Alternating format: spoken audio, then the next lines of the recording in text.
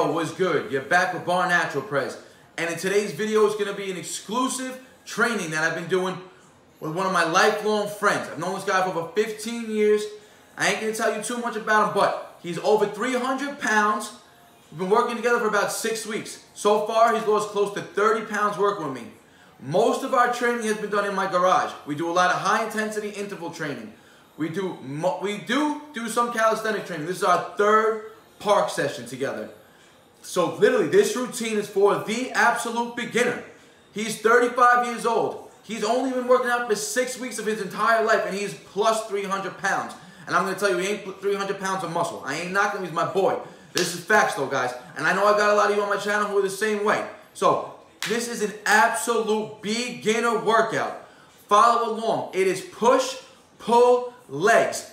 It is going to be high volume training. It is meant to put a lot of blood and work the muscles a lot and to burn fat. It's going to increase the heart rate, but it's not going to be too intense. We're working superset style. We're going to be working 3 exercises at a time, but they're not going to be so much muscle breakdown where you can't handle it if you're a beginner. This is going to be tailored for weight loss and muscle building. So follow along and you're going to see how I train an absolute beginner and how you guys can follow this routine. If you're starting out calisthenics and your goal is weight loss and muscle building, this routine is for you.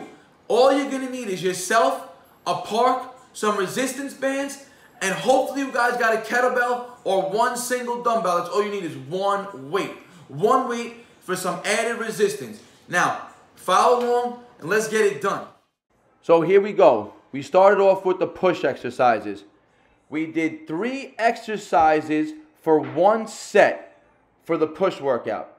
So the first exercise in the set was resistance band chest presses. We did 15 reps with the resistance band. Now remember, resistance bands do not break down muscles. They do not cause damage. They're just there to pump blood and warm up the muscle and get some volume work in. Straight from the resistance band presses, we went into a push-up plank hold.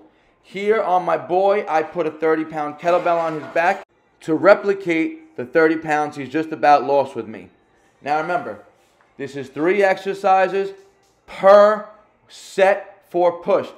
We did a 30-second plank hold here, and straight from here you're going to see we went on to the next exercise for pressing, which is explosive push-ups on an elevated surface. We're aiming for 6 to 12 reps here, and again, we're using an elevated surface, so there's less gravity on the body, and he's able to handle the load.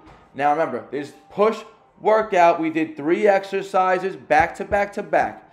After we hit the 3 exercises, we waited 1 minute, and we did 5 total rounds of this. So 3 exercises, 1 minute break for 5 rounds to complete the push part of the routine.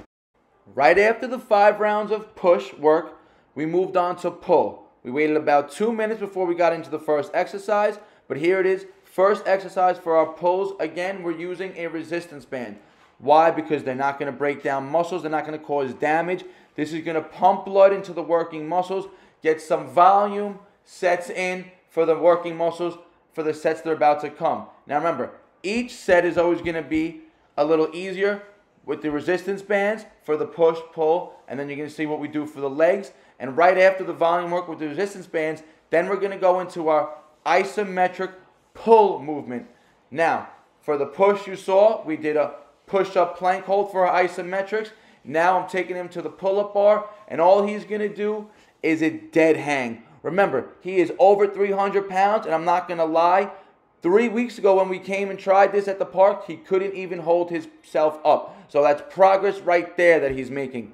Now, right after that isometric dead hang, all he got was 5 seconds. It's a max hold for that dead hang for him. Max time that he could hold right off the bar up to the next movement.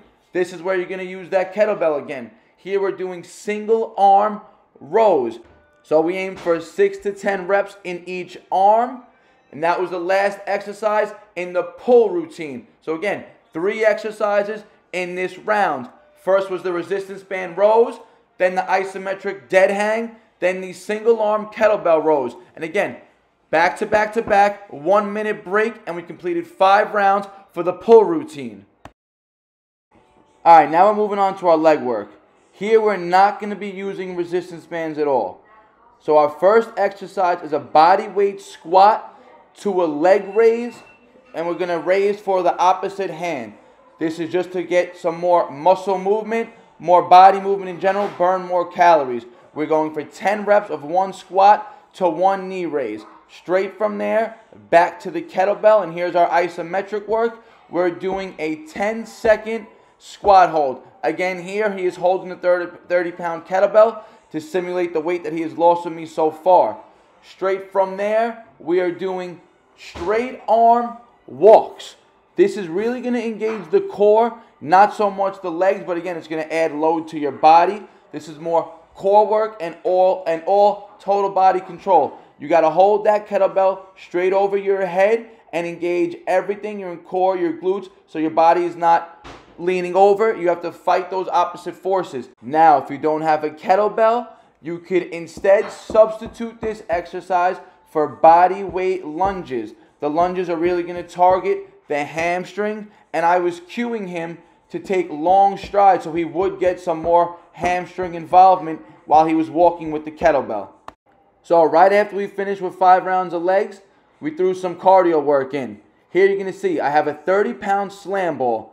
What he's doing is he's lifting it up each time from a dead stop, and he's throwing it over his head as explosively as he can. He's going for 10 tosses each round. And we did 3 total rounds of this to close out the routine for the day. So to wrap it up, this is a push-pull leg routine for beginners. 5 rounds of push workouts, 5 rounds of pull workouts, 5 rounds of leg workouts. Then we ended off with some cardio, which is what you see here. Here's a bonus for all you big guys. This is my boy working on LC progressions. He cannot hold his weight up on these dip bars by himself yet, but he can for 1 second support his weight on it. So what is he doing? He's holding all his weight down on his hands, and simultaneously he's switching right foot to left foot off that little bar right there. For that 1 second switch off, his body has to hold his weight up for that 1 second as the leg switches. And then he stayed on his tippy toes and put as much weight down on his arms as he can and supported his body as little as he can on his feet to end it off for the day. I hope you guys enjoy this content, this routine, and like always, like, comment, subscribe. BARNATURALS. Peace out.